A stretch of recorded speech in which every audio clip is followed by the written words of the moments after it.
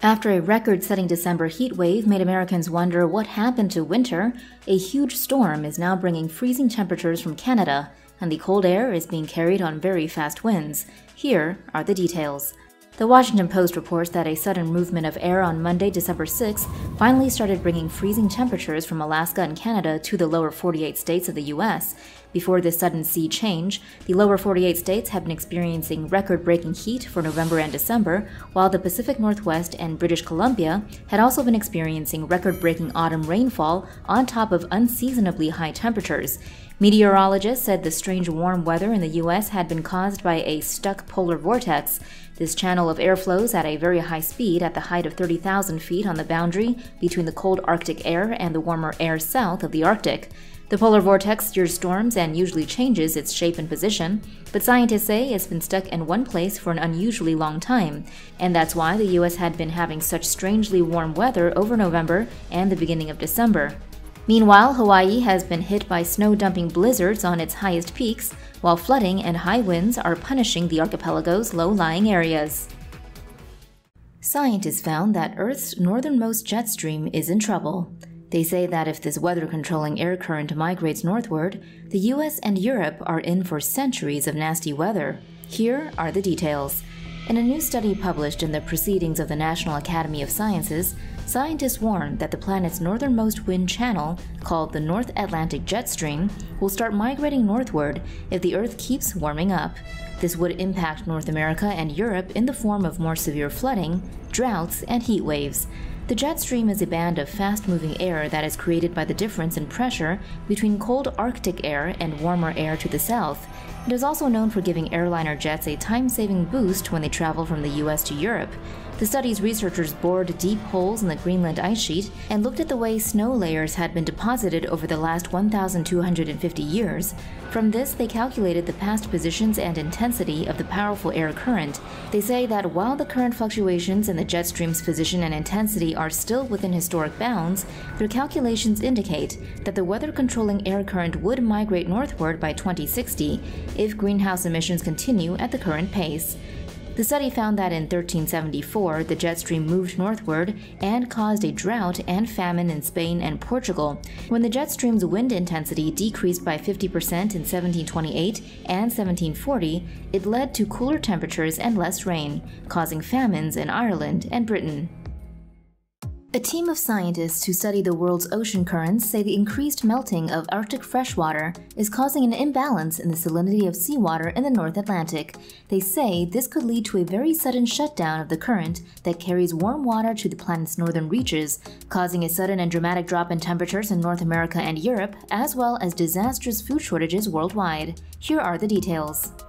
The Guardian reports that climate scientists have detected warning signs of the collapse of the Gulf Stream, one of the planet's main potential tipping points. The research found an almost complete loss of stability over the last century of the currents that researchers call the Atlantic Meridional Overturning Circulation, or AMOC. The currents are already at their slowest point in at least 1,600 years, but the new analysis shows they may be nearing a shutdown. Such an event would have catastrophic consequences around the world, severely disrupting the rains that billions of people depend on for food in India, South America, and West Africa, while increasing storms and lowering temperatures in Europe.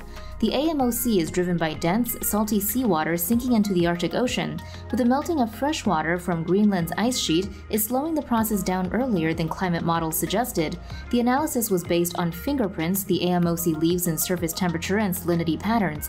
It showed a critical threshold is being reached beyond which the system may collapse.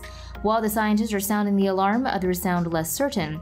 David Thornalley of University College London, whose work showed the AMOC is at its weakest point in 1,600 years, said, "The signs of decreasing stability are concerning, but we still don't know if a collapse will occur or how close we might be to it."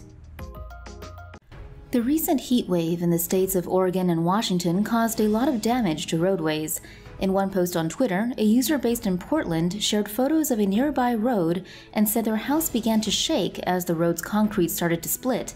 The user wrote, "The house started to shake and we thought it was an earthquake. But no, the road was so hot it literally buckled. Here's how it happened." Newsweek reports that roads are buckling and breaking apart from the unprecedented hot weather that's been hitting the Pacific Northwest region of the U.S. In the usually cool Portland, temperatures soared to 47 degrees Celsius on Monday, June 28th. Scientists say the problem is that Oregon's roadways were not designed to survive such heat. These roadways are made of concrete slabs that contract in cold weather and expand in hot weather. The slabs were shaped with gaps between them, and these gaps are there to create room for the concrete when it expands. However, these gaps are only big enough to make room for the kind of expansion that happens during normal temperature highs, and the recent heat wave created temperatures so high that the concrete slabs expanded so much that they pushed against each other, causing the slabs to break and buckle. Roads that were made of asphalt, on the other hand, often became so hot that they became soft like toffee, and thus became deformed by large numbers of heavy vehicles driving over them. Meanwhile, workers ventured out last week in the blistering heat to put cracked concrete and asphalt roadways back together. Steel drawbridges were doused with water to make sure they wouldn't swell shut under the oppressive heat. North of the border, a weather station in Lytton, British Columbia, notched the highest temperature in Canada's recorded history, a mind-melting 121 degrees Fahrenheit, or 49.6 degrees Celsius. Soon after that, the town was destroyed by a wildfire. The severe drought in the western part of the U.S. is about to get even worse. Here are the details. CNN reports that scientists say the climate crisis is behind the increase in droughts globally, and this increase is currently hitting the U.S. in the form of the historic multi-year drought that is parching the eastern U.S. More than 90% of this region has been in drought since June, and the Colorado rivers Lake Mead and Lake Powell are draining at alarming rates. The unrelenting drought there is about to get worse with La Nina on the horizon, according to David DeWitt, director at the National Oceanic and Atmospheric Administration's Climate Prediction Center. As we move into fall from October on, the southwest U.S. is going to see persistent intensification and development of drought, DeWitt told CNN. La Nina is marked by cooler sea surface temperatures across the central and eastern Pacific near the equator, which causes global weather changes. In the southwest U.S., it typically causes the jet stream, a high-altitude wind stream that carries storms around the globe, to shift northward. This will have the effect of even less rain falling in the parched southwest. The National Oceanic and Atmospheric Administration's latest projections show a 70% to 80% chance of La Nina emerging during the Northern Hemisphere's winter season. For more news animations and explainers, hit the subscribe and bell button to join the TomoNews family. Thanks for watching.